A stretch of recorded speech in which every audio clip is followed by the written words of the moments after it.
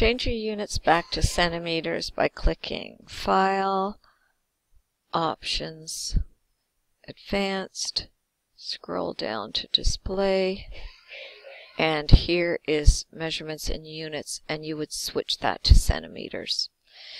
Custom Watermark, Design tab, Watermark, Custom Watermark. I'm asking you to use some text for this one, so you would click Text, and you would type what you would like in this box, and then you can click OK. And you can decide whether you want it to be diagonal like this or horizontal across the page. And also change your margins to the wide preset using the Layout Margins command.